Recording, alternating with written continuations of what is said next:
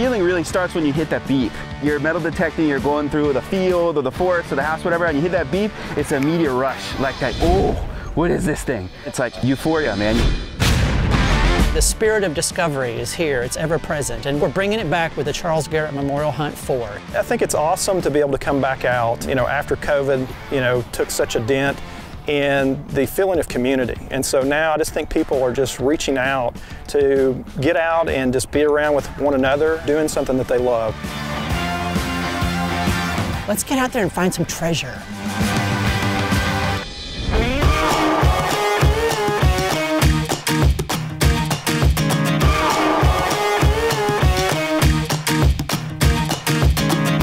So we're out here today. This is the 4th annual Charles Garrett Memorial Hunt. We have hundreds and hundreds of people out here having a great time, and they're out doing what they love doing. They're metal detecting, they're looking for treasure. There's native treasure to be found here, rings, jewelry, coins, but we have thousands and thousands of tokens we put out that are redeemable for prizes, and we've got a lot of special hunts going on this weekend. Metal detecting is an outdoor sport, and if you love it, you learn how to love the weather, good or bad. And this morning we had some rain, but everyone's out detecting again, getting a little muddy, but spirits are high and the rain didn't dampen the enthusiasm at all. It's really special for us this year. Metal detecting is about community, and last year we were all ready to go and COVID hit and we had to cancel this event.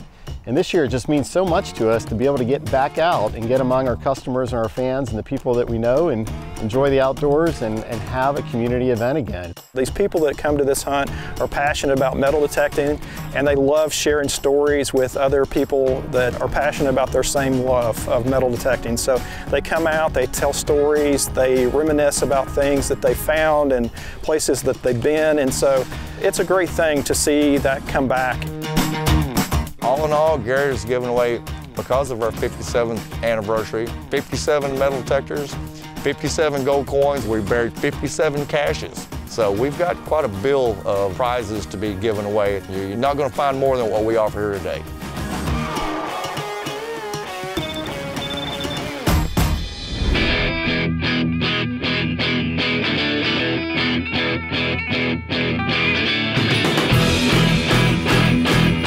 I'd like to welcome all enthusiastic treasure hunters to Day 2 of the Charles Garrett Memorial Treasure Hunt. Ready, aim, fire! Yeah. Get it done! Yeah! All my life, I've been in search of things that you can do, especially with your family, and this is awesome. Because look, who doesn't like to dig in the dirt? I mean, this takes you back to the happy moments of your life, which as a kid, it was getting muddy, digging in the dirt. And the fact that you're finding something that someone lost or something that's valuable that you can now put back in circulation, it's exciting.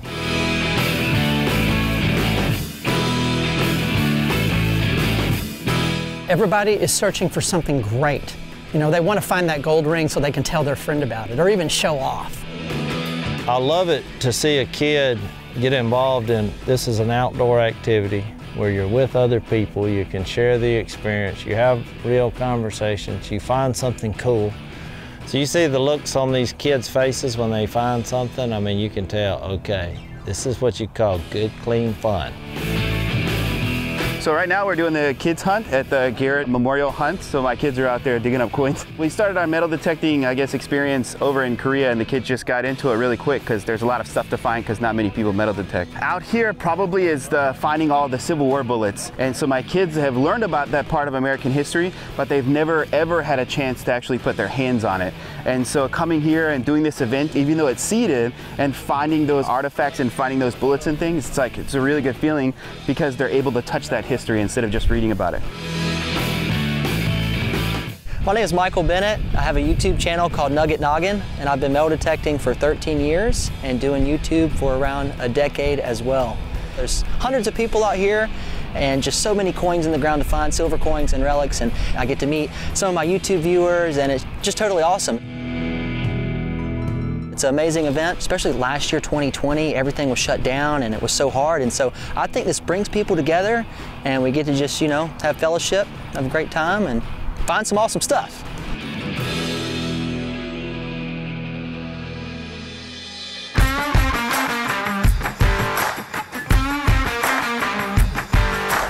Live and raw, running and gunning with KG and the Ringmaster.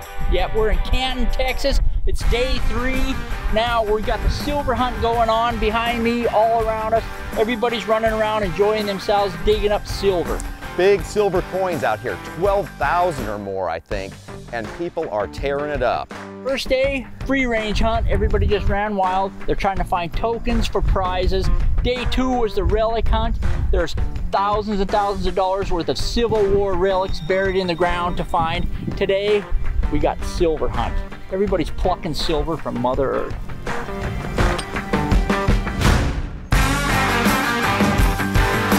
Everybody that goes to it seems to love it and say this is the best hunt they've been to. And that's our goal, is just to make it fun, make it exciting, and maybe turn on a few new people into the sport of metal detecting.